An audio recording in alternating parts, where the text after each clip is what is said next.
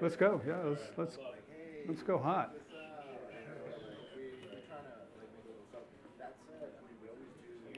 We should just do a big, huge round of applause for me. Yeah, all right. That's what I'm talking about. Bringing those people from the back, right in the front. You guys got the best seats. So thank you for coming and making time to join us here at Adorama. I want to say thank you to them for putting on this event. They do a lot of great events, and actually this is my first time live at an Adorama event, so I feel really lucky, and thank you all for being here.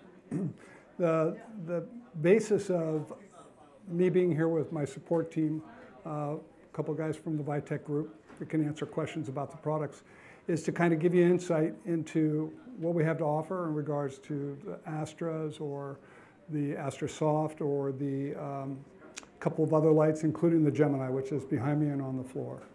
So the value in understanding those lights makes it easier for you to make a decision if it's something that fits your need and maybe you're interested in using. We're hoping that they increase the amount of Geminis available in the rental here because they're always gone. They're always out. So that's our ambitions is for you, once you enjoy seeing what you see tonight, to be able to go out and request it, try and use it. Kick the Tires Rentals is a great way to go because you can actually see if it fits your format or your style of shooting. Hey, how you doing? I said hi to everybody before. My name's Pat. What's your name? Nate. Nate, nice to meet you. So the cool thing about our company, not to prod too long until we get into some focus on lighting, is that we're the founders.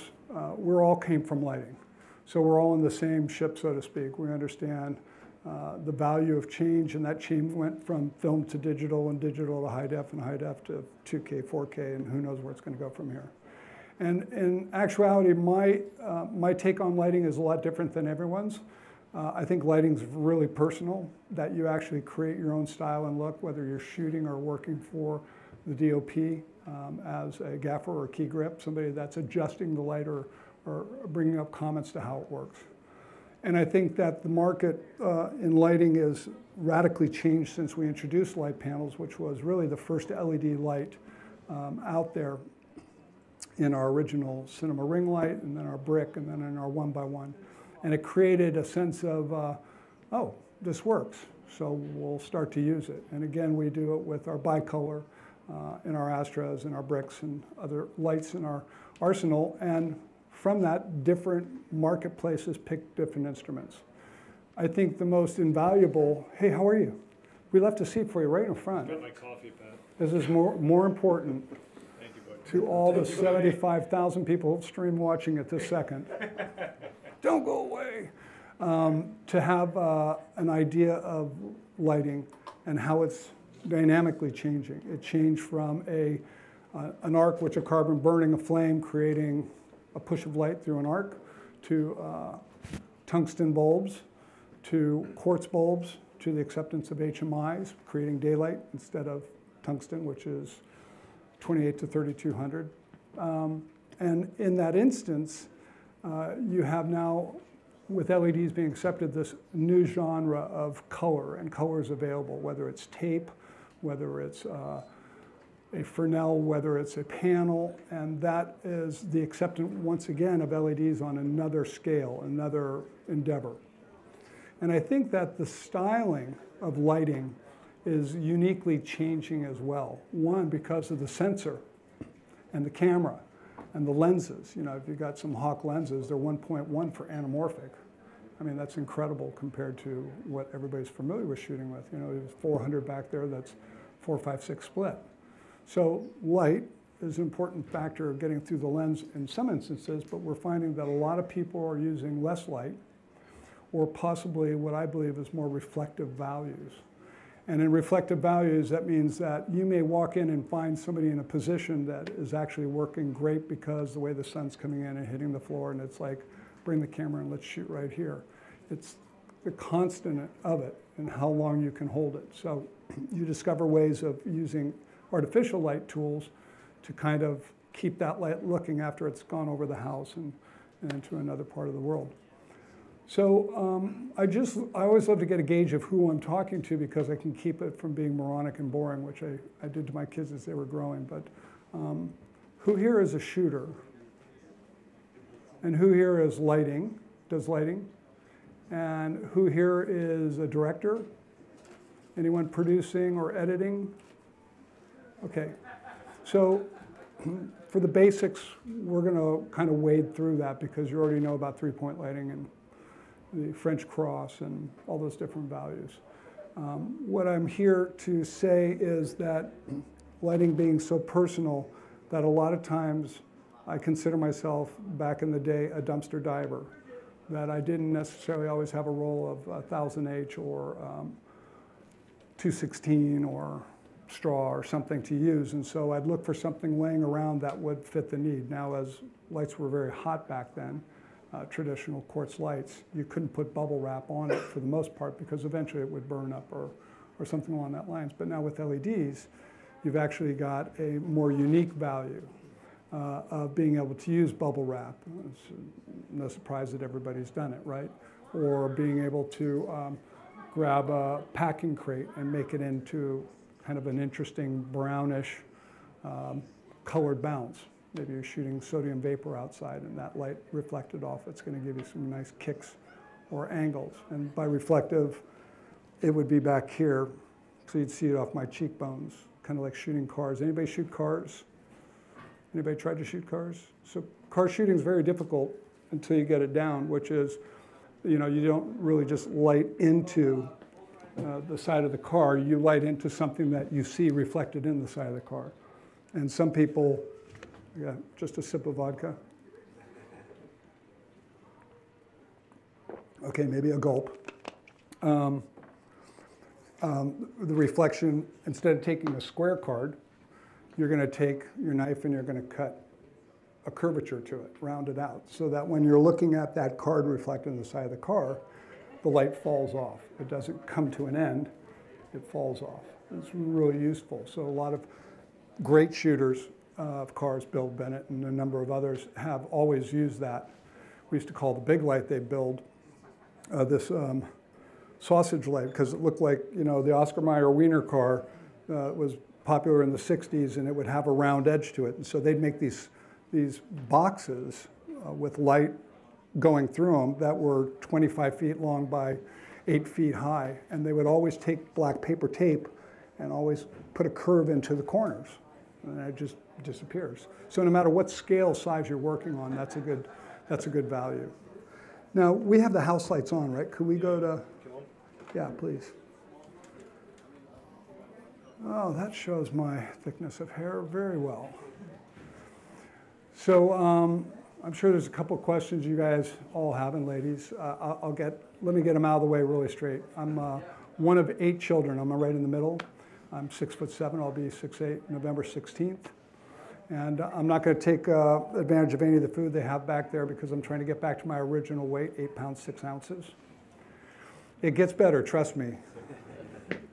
So what we have is a situation where in a three-point lighting, we've got the ability with panels or Fresnels back here to create either a nice hard edge, and by all means take any of this the way you want with whatever pieces of equipment you're using, and just go along with me if you know what I'm talking about.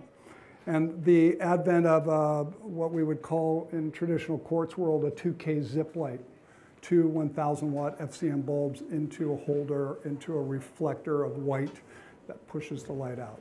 So instead of having all that heat, our Gemini, for example, is giving you the ability of tungsten or daylight, but also in various colors, HSI or gel modes. But to stay with lighting for a minute, when I say that it's a point of view, would you mind sitting in the chair for a second? Anybody know this guy? I do. Great. So Rich is sitting in for us, and we've got a couple of camera angles. So we're over here on the side. Rich, could you turn and look towards this gentleman? Okay, so we've got a Sola 4, which is a daylight fixture, and I'm going to turn that light off. And I'm going to pan this light around. And I'm going to dim this down.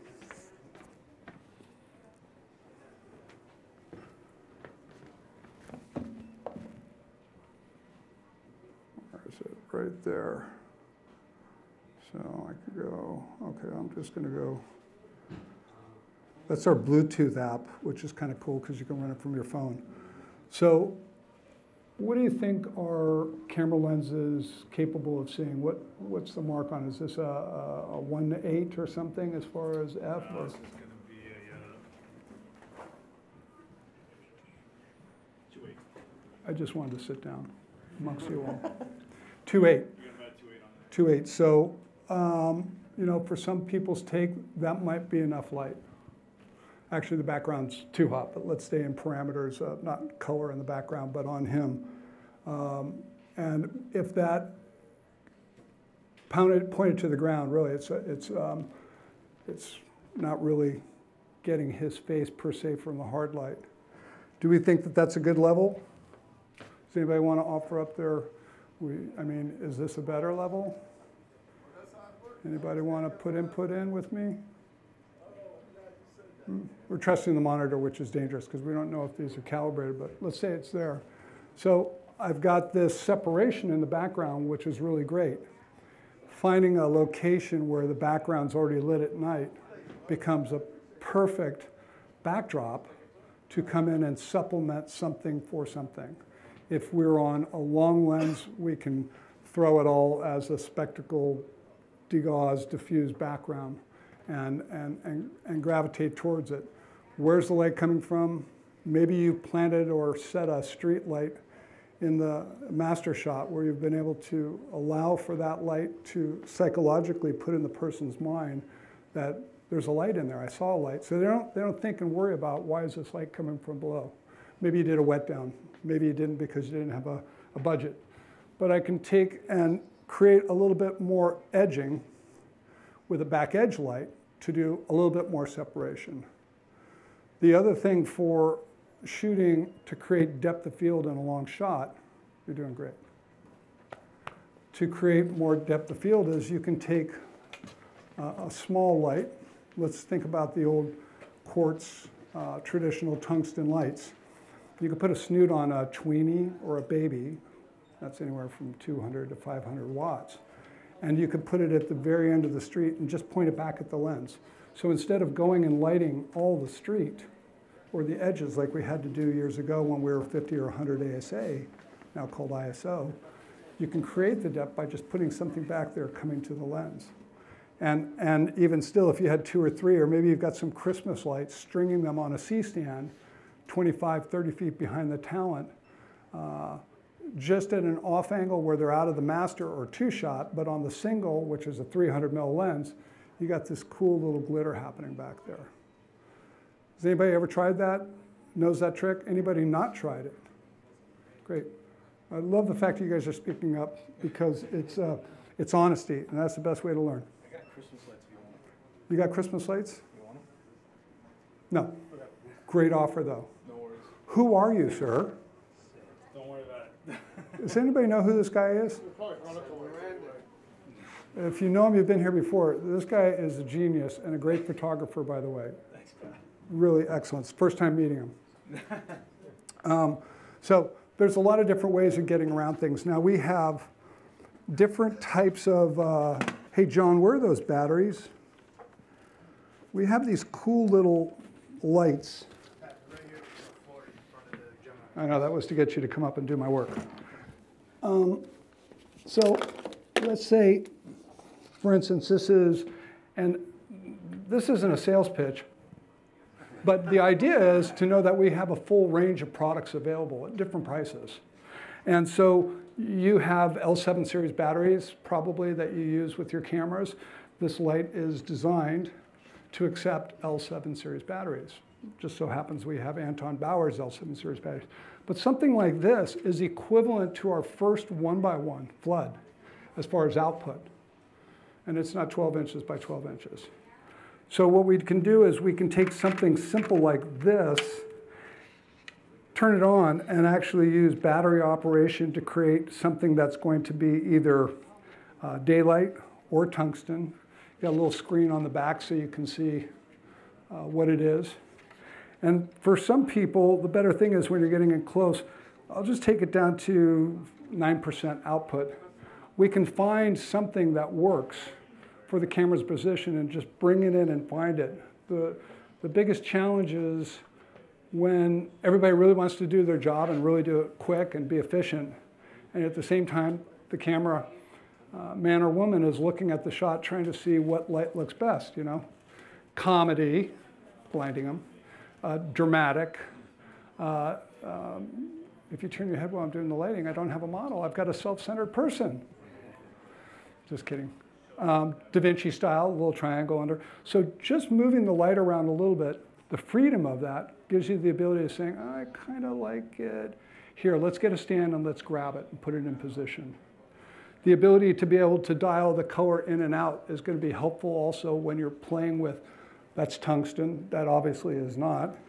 And if I'm leaning that back, and it's dimmed down way down so it doesn't bother you guys' eyes, but a little bit of an edge that's got a little bit of a difference to it, and then coming in with something just to create a stylized look. Now this, close your eyes. I don't know if the lens will be able to handle it. This is really ugly. But for some people, this is cool. So what I'm getting at is when I talked about dumpster diving earlier, and when I was talking about dumpster diving earlier before some of you showed up, the idea was if you don't have it, look around. Maybe you'll find something to do diffusion with or bounce with. So this Lycos has the ability of sliding the soft diffusion in it. And with that now, I'm going to have a softer source light. Let me go ahead and adjust the intensity down again. I've got a softer source light. But for some people, that's not soft enough because in actuality, the further away you get the diffusion or your topper or cutter or teaser, anybody know what those nicknames are for? It's a piece of grip flaggage to be able to go in and shape the light, give it like a hard shadow through it or something like that. So in dumpster diving, I like to tape the water jug I found to the light because I just created just a little bit of a mini chimera. And so with that, we just put the battery in it, and we're going to turn it back on, and I'm going to have a much softer looking light to be able to do it, right? So warmer, cooler, maybe just right about there. Or if I want, I could have it underneath. Obviously, too bright for my choice, but sometimes on the older gentlemen or women where there's a little bit of aging, we want to give them a little bit of extra love. Maybe we can't do it all entirely from the lens and overexpose by, you know, an eighth or a quarter of a stop. Maybe we can't put a black Pro Mist and a Soft Effects 2 on the lens to make it softer over together. But the idea is knowing ahead of time it needs to be softer, looking around to see what you can find to make up for that difference. Any questions? Jokes?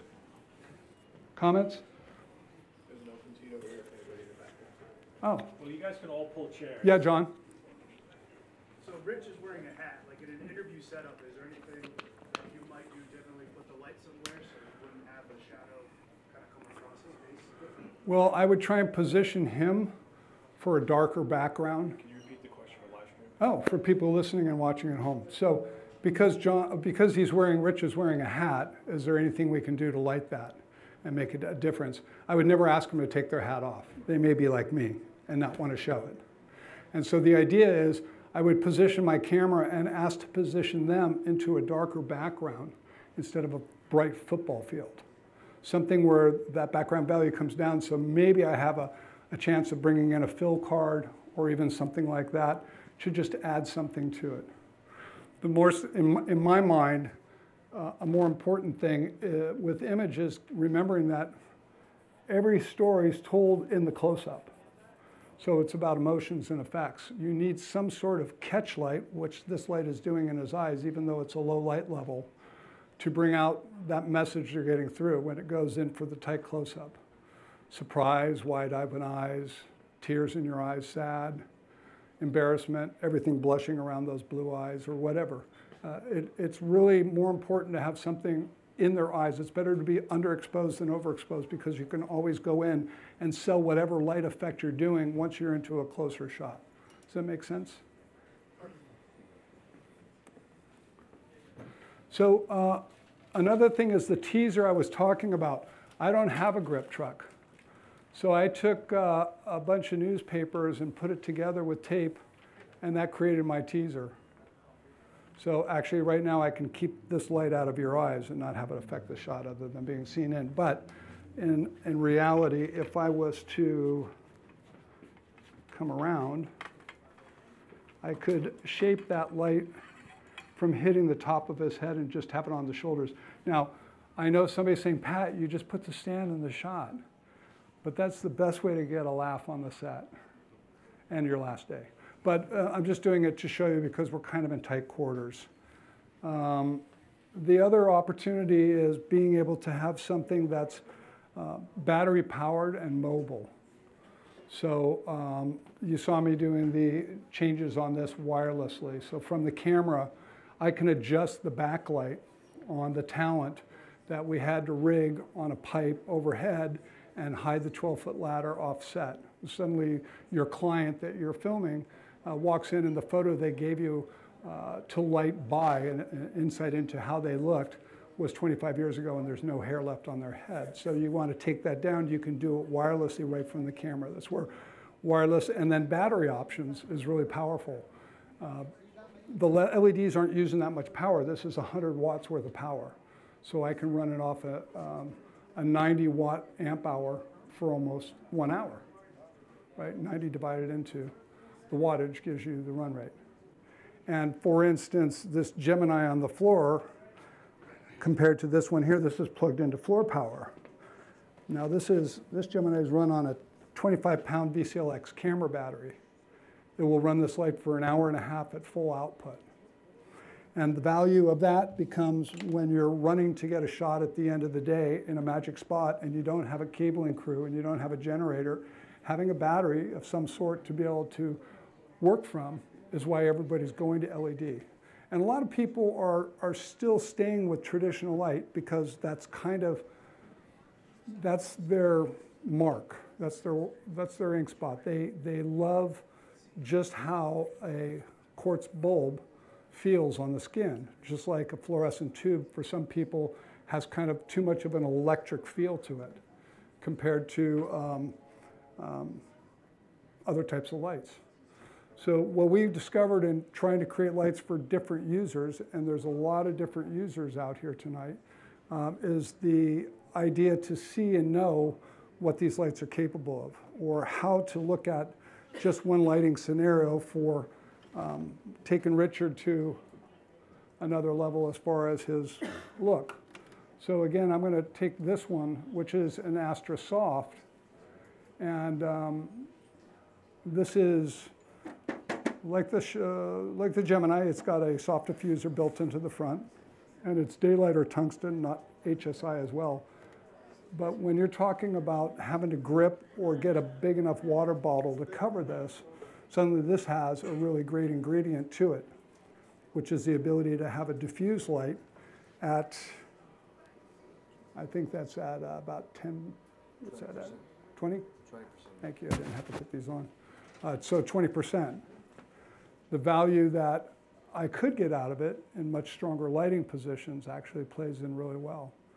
I think a lot of people aren't familiar with this light. They're familiar with the Astras 6X bicolor because it's kind of become the go-to light if you're trading up from your older panels because of the output, 6 times brighter than the original 1x1, which means that it's 5 times brighter than that Lycos I showed you. Questions, concerns, recipes, stories? No. All right.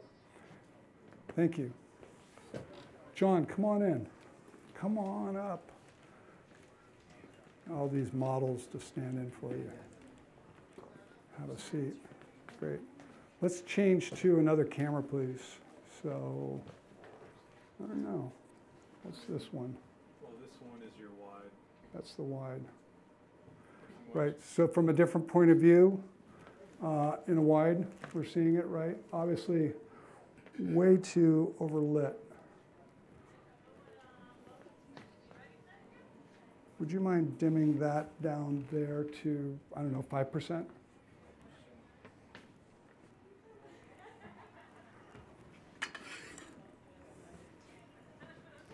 Anybody like the teaser? Teaser light idea? Anybody? You old timers, do you guys like it? I was doing a film called Gosford Park with Robert Altman in England. Anybody see Gosford Park? It was time travel to the 20s. And it was funny because I showed this trick to the English crew. And I came in a week later to one of the sets they were doing while I was pre-rigging with some other guys. And they ended up using all the page 3 girls. And does that help your eyes? And so, what was the name of Maggie Smith, right? Maggie Smith walks into the set, and I'm standing there just going, oh my gosh, guys. And she says, nice touch, Pat, but not tomorrow, okay? All right. So with something this soft, the ability to be able to adjust the dimness down is a really cool thing. Who works with sky panels? Who's played with sky panels, rented sky panels? Who owns sky panels? Great. Honesty is a great thing. A sky panel has been out for 3 years, and that product is a game changer for a lot of people because such as the Gemini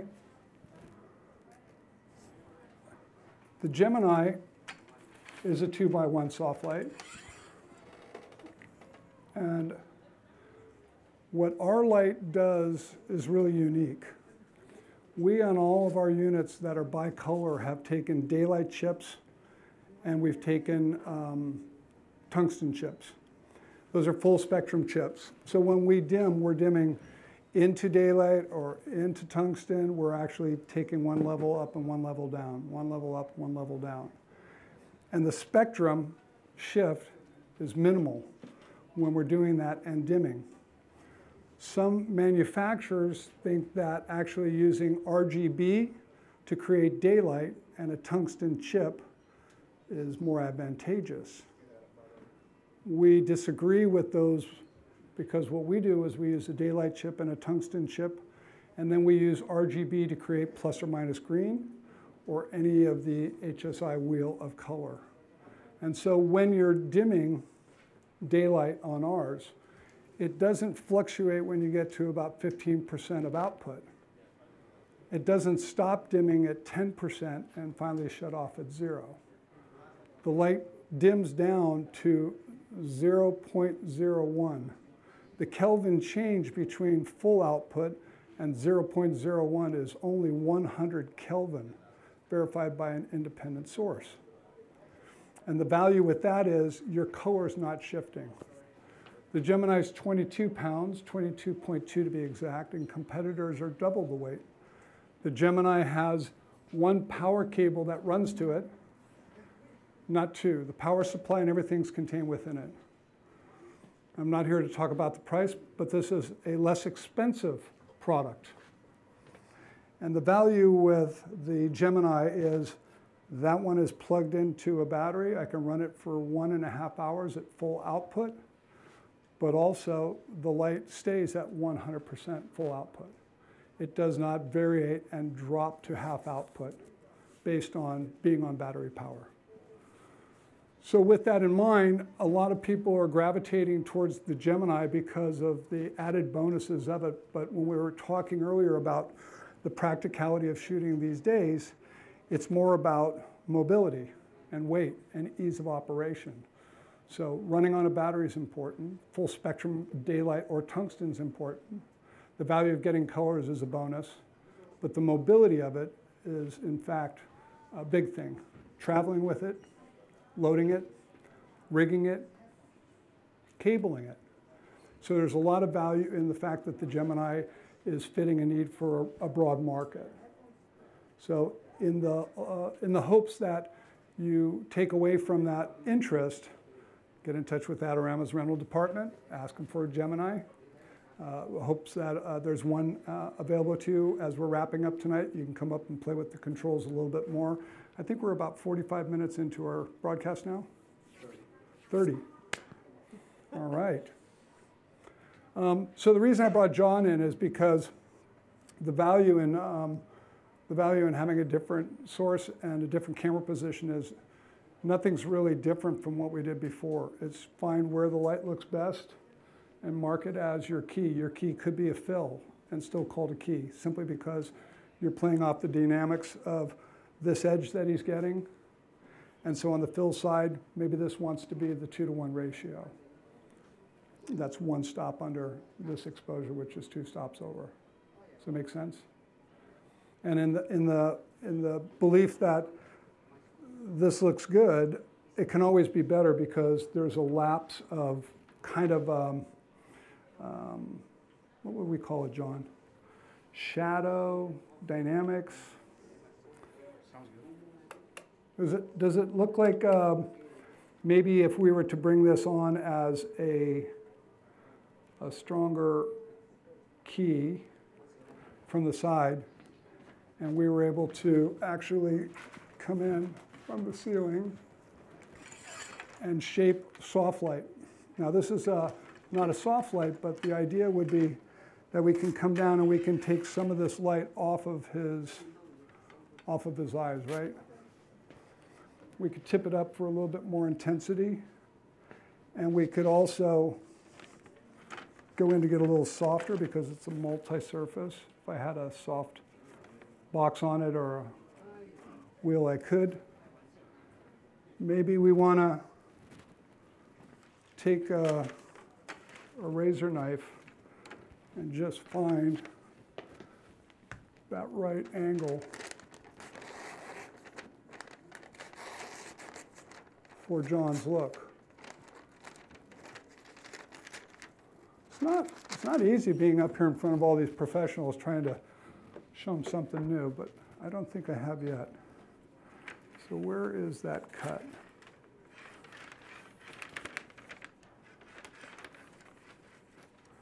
Too many shadows, unless the shot recalls headlights looking through a picket fence, right? Okay. So what we're going to do is we're going to change something real quick. We're going to take this, and we're going to turn it off.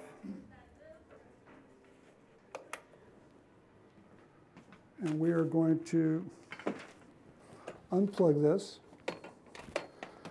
Now see, if I had a battery hooked up on this plate, on this stand, I could pretty much go wherever I wanted to go.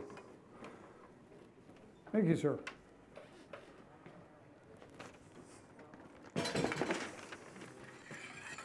I'm sure glad the Grammys were last night.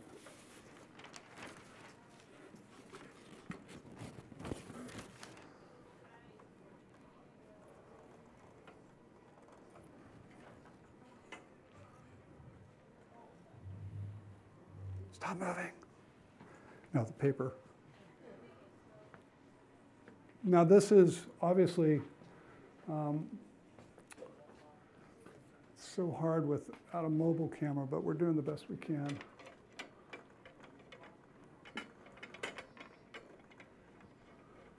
Now I can take some clear tape. JLR is right there on top.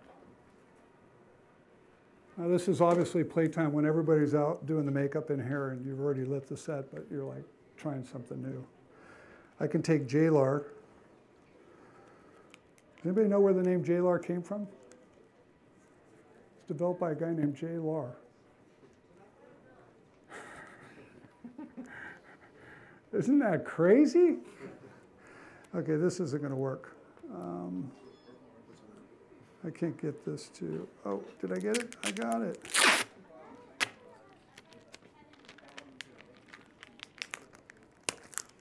So we just want to put this on John's eyes right about here. Stay with me, friends. Great. You have a Sharpie? Yeah. If you had to pay for this, you would have been like, I want my money back. I'm just going to do some rough squiggles through there. And that just toned it down a little. Does anybody remember what it looked like before? Okay. It's a trick in a box. It's something that you can pull out at the last second. You can run it as a teaser across the ceiling, so somebody's running a boom in and they have no way of getting in it because you continue to flat light the set. The idea being that we can introduce a little bit of fill. I really like bounce light because I think we're into more of a reflective world of lighting nowadays than ever, simply because the sensor sees everything. I mean, we're working at 8-foot candles and turn it down. So with that, thank you, bud. We can do basically 3 points of light. Does anybody want this to go lower as far as intensity? Anybody want that to go lower? Does anybody want to go to a really hard look on John because they don't like what this turned out to be?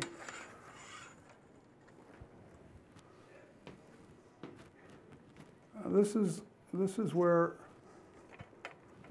if we had more chances of getting,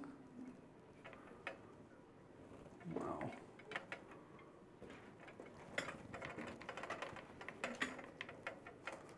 Steeper. Da Vinci. Cross light, intensity, down. Let's go. I was dimming it, not dimming it. I touched the wrong one, right about there.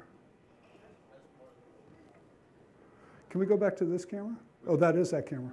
Can we go back to that camera, John? Look here. Can we go to 2? Yeah. You want me to add the camera? Yeah, look at the camera. So flat light.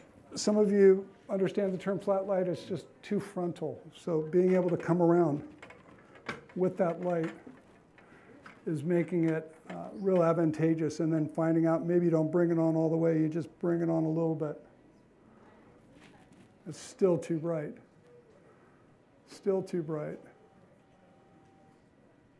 It's just too bright. And it's too flat. Look at that gentleman right there.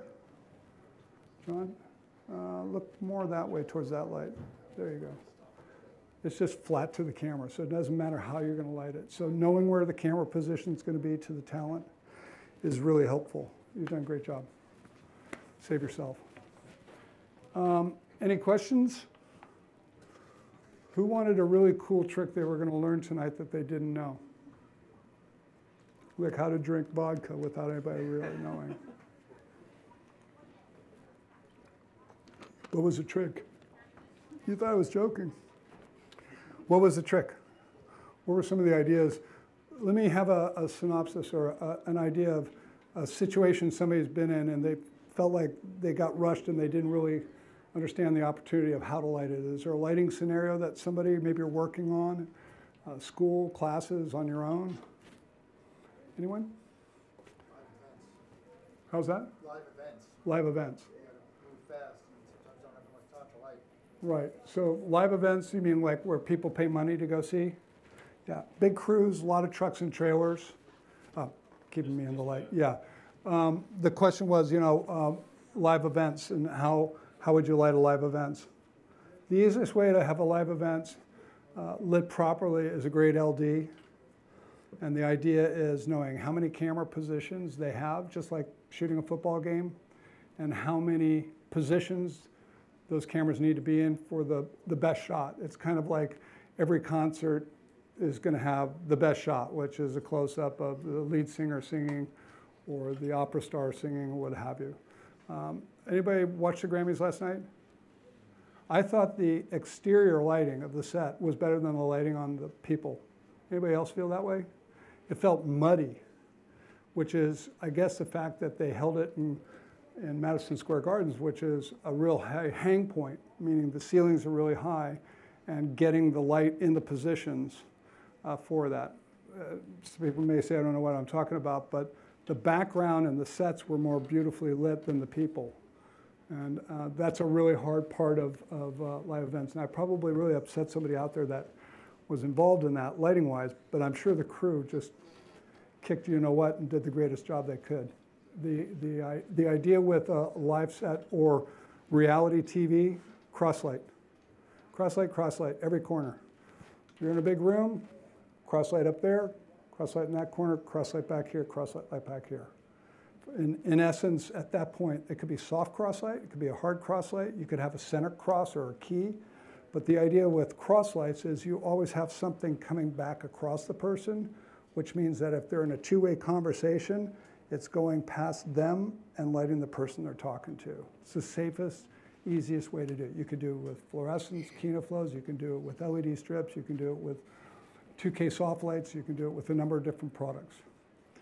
And that becomes the simplest way of going into a bigger space and setting up lighting, because it's going to be very forgiving being that far back and being wide and soft.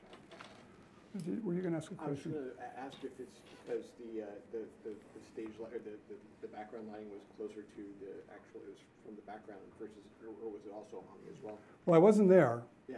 but everything I gauge is what I see. So I Yeah. watched it on a television until I had to go to sleep. But I heard it went till midnight. If you're lighting for education, don't light off a perfectly balanced monitor in your studio. Go over to a computer and look at it. Don't trust the waveform machine. Look at it on the computer screen, because that's where people are watching it from. I think in education, they teach everybody about waveform machines and how to really judge the balance to it. And I think if you know that that material is only going to be on the web or on somebody's monitor, if they're lucky enough to have that big of a monitor, you need to use that as your platform for what's allowable and what's not. So I've been to many locations around the world where they lit via the waveform, and the lighting, they couldn't figure out why it wasn't looking good. And the reality is, once we turned that off and lit to their monitors or to their screens, because it was political, it was government, and it was piping out to government facilities, that's what they're watching on. So light it for that. If you're lighting a feature, you're not lighting it for the small TV, you're lighting it for a 75-foot screen. What kind of lighting I can use in studio where people in theatrical costumes, like a group of people, like 2 to 3 with kids, but they're all in certain theatrical costumes and certain poses? Great question. So the question came up to me about how would you light theater lighting, so to speak, where there's multiple people, adults and children, in costumes, and how you would light for that. There's 2 points of view.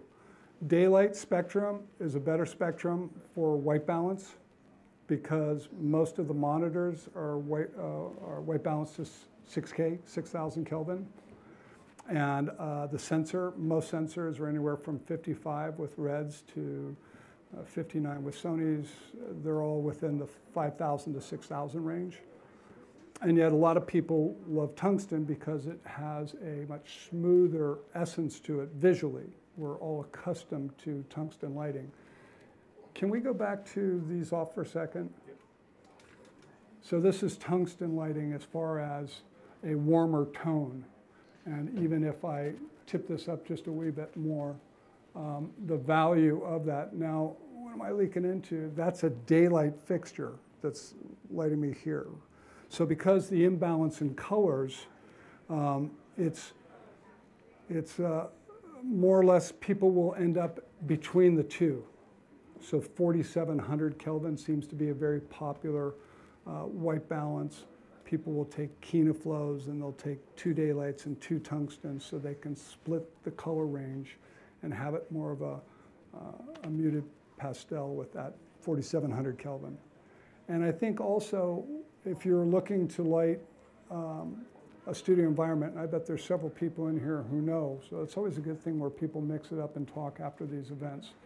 In terms of creating a backdrop, which is either going to be white wall or brick or whatever it's going to be, a white, you can overexpose the white so that the talent actually has some separation that's dominant. And last night, that's what I thought the problem was with the lighting in the Grammys. The lights either couldn't get low enough to get really dig into the different skin tones that were on the set unless it was a Super Trooper follow spot. And so if you create a backdrop that is either going to be a bit overexposed from what theirs is, and you have more than one camera, suddenly if you're shooting down the line of these dancers in their costumes, you've got this real beautiful reflective value from that wall coming to them if the camera's looking this way, or coming to them from here if they're looking that way. So that backdrop for some camera angles becomes your key light. And then you're obviously going to throw some light in. If you kept everything at just tungsten, no color or anything, the elegance of one color tone is very noticeable compared to the elegance of several different colors being costume related. So it's an interesting question. Maybe some clip lights from Home Depot, put a bulb in it, and just use it to look from your vantage point of where your camera's going to be to see what direction the light looks best. And you may find it's raking, or you may find 4 lights, 1 in each corner, cross-lighting into the center. Which brings up green screen. So I think, and I've got about 40 years lighting experience, professional lighting experience. It doesn't mean I know everything, but I know that in regards to green screen, I've seen the change where green screen, if you were off 1/8 of a stop, you had to light that positioning, where people were using 3 different gels between 2 pieces of glass, like something you'd put under a microscope, and you'd look through the different color tones to see what's visible. And actually, the best way for you to look at contrast may not necessarily be to look through a contrast glass, but use your smartphone and look back at the set. Oh, there you are. Because you'll actually see highs and lows. And so instead of pulling up your jewelry and looking like somebody else, you can actually look back. Better to be underexposed it over. If you see a bright light, you'll notice it right away, because the eyes adapt to lighting very quickly, and they kind of drown in the light, so they're not as, you'll let things go. But if you just want to take a quick check, if you've got a contrast glass, use a contrast glass, but a lot of times it's only for clouds, so it's too dark to look out on a real set. But this works great. Great little trick. You enjoying this? Okay. So going back to your green screen, yes, sir? Sorry, so that you're just looking at the unlit screen, looking at like the light. Yeah, so what the question was, I'm looking, how am I doing that again? So let's see, where's, for viewers at home like us, see that screen? Yeah, I'm pointing at that. I'm looking at my reflection. See that screen reflected there? So the screen's off, and I hold it up at a 45 degree to my nose, and I look back at the set. So if you pull your phone out, do you have a phone on you? Hold it, yeah, if you hold it off of your nose and tip it at a 45 degree, you can see all the way down there and see those people, that person that's putting that camera in their pocket. Hey. So if we're talking about green screen, what I was saying is it's become a lot easier to light green screen than it used to be. And so the idea with green screen, I think for lighting nowadays, because you can go digital or chroma. Who knows the difference between digital and chroma? If you don't know. Pardon? Yeah, so the chroma green has a denser color to it, so it absorbs more of the light, which plays into what's reflecting back. And then you've got the digital, which is a more reflective material, kind of a lime green sometimes, and that has a more reflective value, so you don't have to put as much light on it. I always suggest to those that are trying it for the first time or want to check this out, is think of the talent in front of the green screen as a matchstick or a thumb. And if I take this volume of light and I light past them, 98% of the light goes to the screen. So I would always suggest lighting the person and then seeing how much light you need to add to the green screen. Or maybe you have to run a teaser down, real one if you don't have newspaper, and adjust that background. Because the switching systems or the software that a lot of cameras are offering these days does an incredible job of pulling a matte. And so the challenge is if you light the green screen and then, okay, talent comes in and now you light the person, all that light, unless you spend a ton of time shaping that light, all that light's going back there. So now it's like, it was perfect before they came in. So the idea would be try lighting the talent first instead of the green screen. And as far as when weather decorum, news in the morning pointing to the clouds in the sky, you know, they're looking at their monitor on the side of the screen, or they're looking at the monitor on the side over there. The idea is that most people want to have, I'm going to turn around because I got a bad arm, but usually at arm's length. So normal sized person, that arm. But that far away from the green screen. But what ends up happening is, you know, there's a sandbag there or a line for them to walk. It's like, okay, over here, that's because they had a hard night last night. And the next morning, they just need something to brace themselves on. Only in California, not here in New York. So the idea would be you would set a light, something about this size, so you can control it from adding more green. So you catch them at that position. So when they're looking over, they've got a light on them, and it turns into an edge light when they look back at camera. Does that make sense? And that when there is a light coming from the opposite side, it's actually acting as an edge to help pull. Now, if you've got a studio and you're lit with the green screen lighting, and you notice you're getting a lot of green fringe in the hair, one of the things you could do is just simply add some minus green gel to those lights. So you're adding anti-green to the light. They're getting green from the screen. Make sense? Yeah, well, I think at that point, their camera balance is perfect from my estimates. But a valid point. There's a disagreement in the audience, and I would love to hear it. And so I'm going to mention what you brought up. The only problem is then the talent is getting a minus green on them. My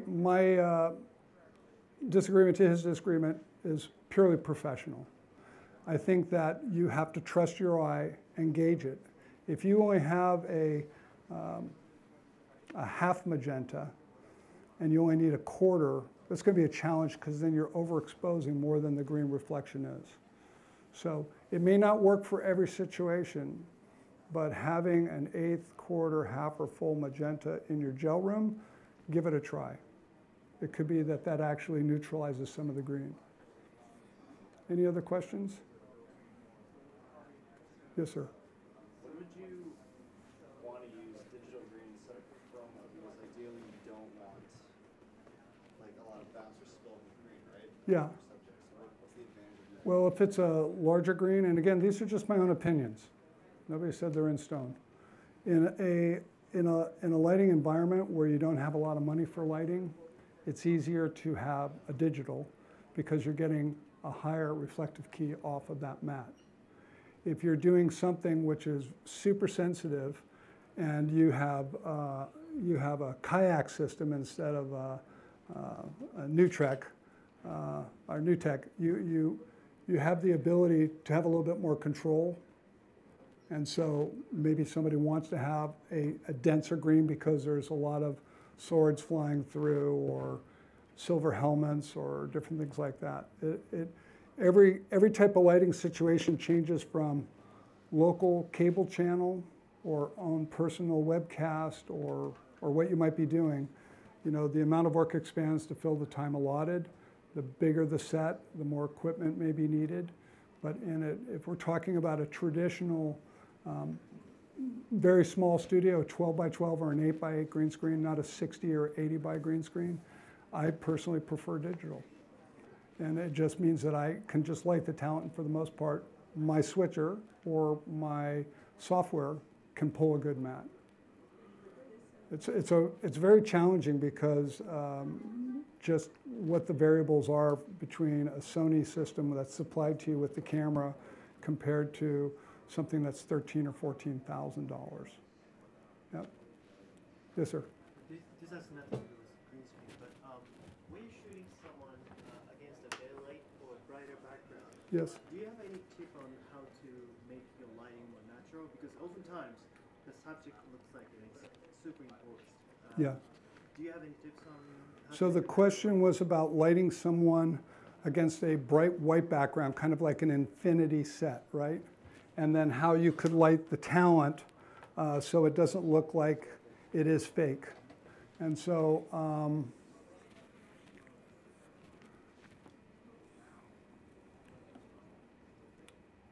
depends on how much movement's going to happen in the shot.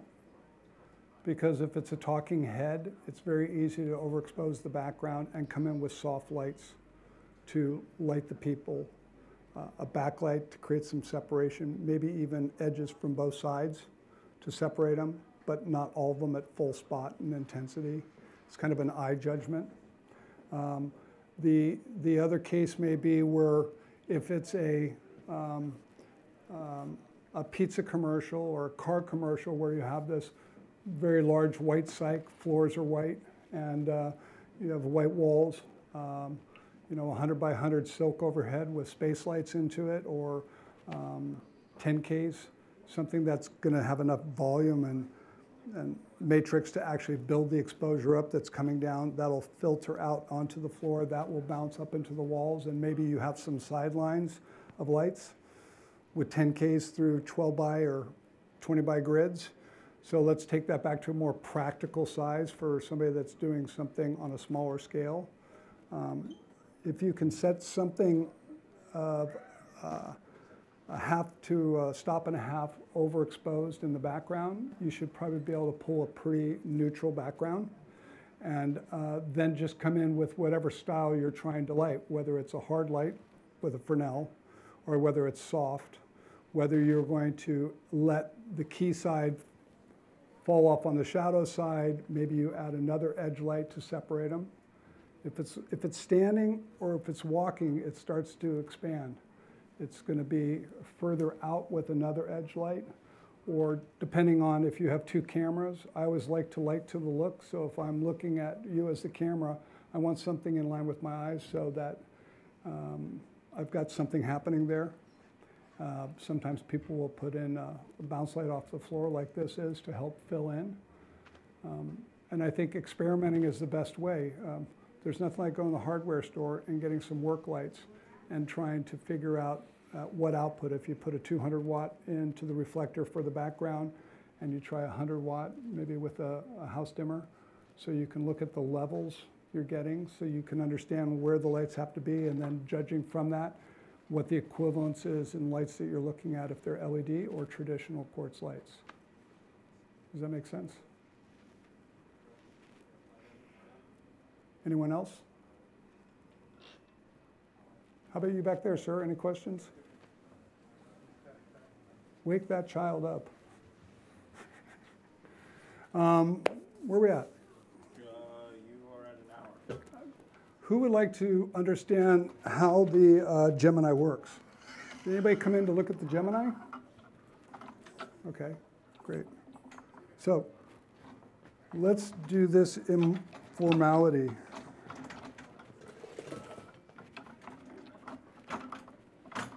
If you want to know how the Gemini works and you can't see the screen, come in closer.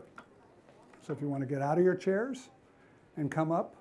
Do you want to wrap on the live stream before you start? Let's say goodbye to the live stream. Yeah, let's do that. But if the live stream knows, there's a screen back here that you're going to be able to see, Okay. right? Boom. So come on up if you want to learn about it. We've got two lights here. We've got a couple of people that know the rundown on how these work. So step up and I'll